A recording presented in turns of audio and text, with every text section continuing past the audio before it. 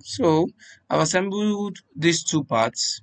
So now we are going to be placing these other parts from the content center, the other three parts. So I click on this, place from content center, give it time to load. Sometimes yours might be like this. So you click on the positive sign, click on both, hexagonal head as stated. If you look at this, a part of it is not threaded, the other part is threaded. So it complements this and is an M12 hexagonal ISO. So you click on this, left click on change size, give it time to load, depending on how fast your system is. Then you click on M12. If you look at this, the nominal length of this is 65. So you click on nominal length 65, apply, escape, click on the escape button, then cancel. It takes you back to the content center. Then you click on knots. That's all we need now. Hexagonal knots. So left click change size. Then from this now you give it time to load. Also M12. All these are stated in the diagram. Look at this. M12. So if this is M12, this should also be M12 since they are coming in.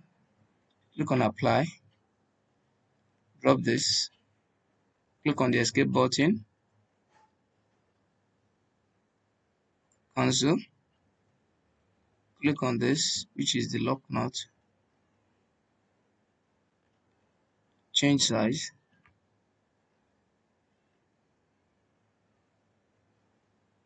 M12. Apply. Drop this. Then you left click. Then OK.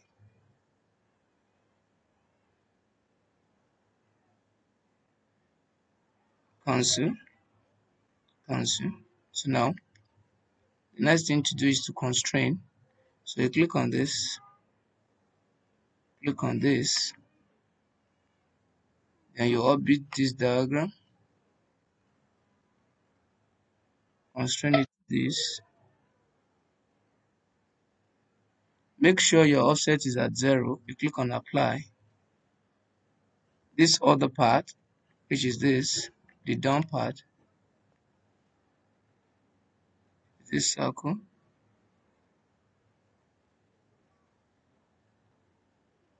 Constrain it to this.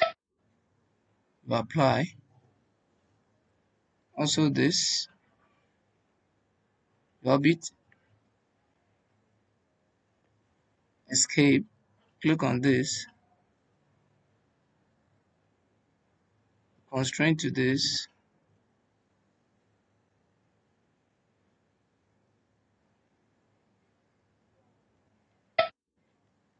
We apply.